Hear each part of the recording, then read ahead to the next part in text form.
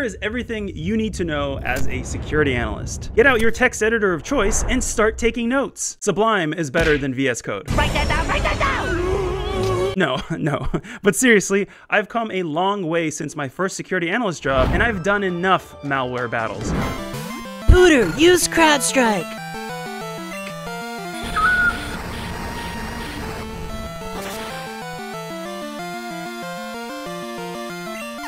And I've evolved into my next form, a senior security analyst.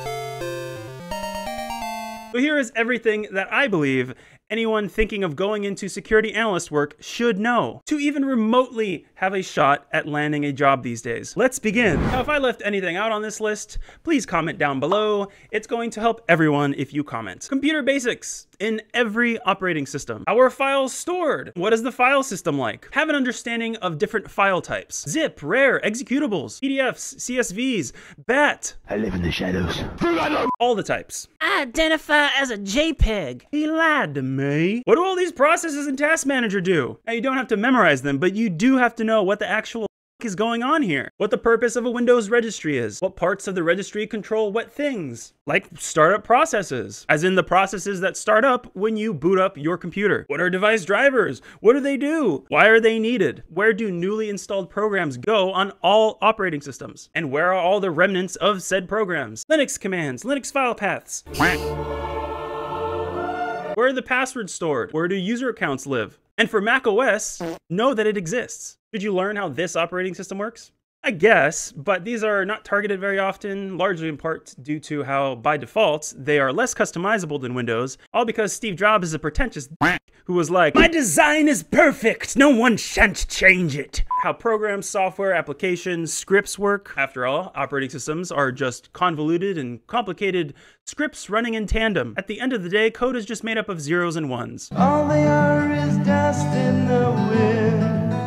Beyond how the computer's operating system and programs work, you need to, of course, know networking. What are IPs? What are IPv6s? Because, by the way, we used all the available IPv4 addresses in 2019. How are these IPs assigned? And why is it important to how the internet works? Behold, the internet!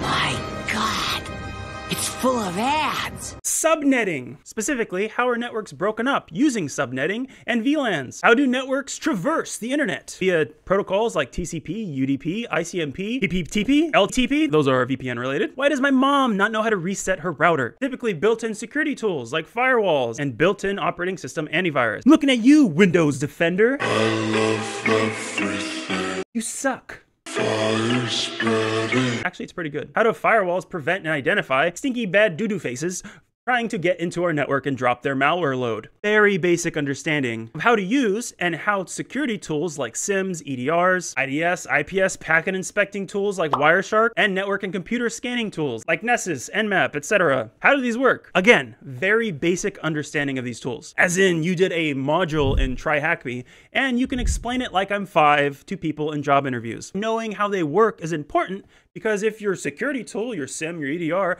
identifies such activity as scanning, then it's good to know what that is. Anything that is related to cybersecurity requires problem solving and the ability to quickly research and learn something you don't 100% know. It's impossible to memorize how everything in the tech space works. There's too many goddamn software and security tools, we can't just learn them all. But being able to research and learn quickly on the fly is critical. Moist critical. Put miss input, calm down! You calm the f down! So again, the basics. Do you need to know how to configure a SIM or EDR? Hell no. But that's the security engineer's job. Do you need to know how to click around in the user interface in your SIM and EDR? Yes. Yes, you do. But that's child's play, and that's why the security engineers make more money. They set up the tools, and security analysts just use the tools. Again, TryHackMe has modules for that. Easy peasy lemon squeezy. Hacking is easy. Come on, get on there, folks. But knowing the basics is only important in learning the TTPs. Time to penis. No, not that. No, that is funny, but not that. These are the tactics, techniques, and procedures that malicious actors utilize and used in a cyber attack. Now, 50% of the job is knowing how the things work, and the other 50% is knowing how those things can be exploited and maliciously used to achieve their goals. While the list here is comprehensive, don't worry, it doesn't take that long to memorize. You just need a good mnemonic device. My favorite mnemonic device is Google. So all the hard work you did to learn the basics is now then used to understand how files, file paths, registry paths, scheduled tasks, networking protocols, ports, packets, what have you, all the things can be used by malware, viruses that one crazy hacker to effectively gain access to a computer if you're a hacker, or to spread and infect as many endpoints in the environment as you can if you're malware. Say the magic word. Please! God damn it! Hate this hacker! While hackers have typical methods of gaining access and keeping access, you should also understand how usually the biggest threat as far as infection to an endpoint is different schools of malicious code. It's usually not going to be a zero-day attack from Korea or Russia. We're talking about viruses, worms, ransomware, Trojan horses, spyware, adware, rootkits, fileless malware, and every other malicious code that can make it to your pooter and make your security team go, or no. And lastly, the things that you need to be aware of once you know all those things is, of course, the core principles of security.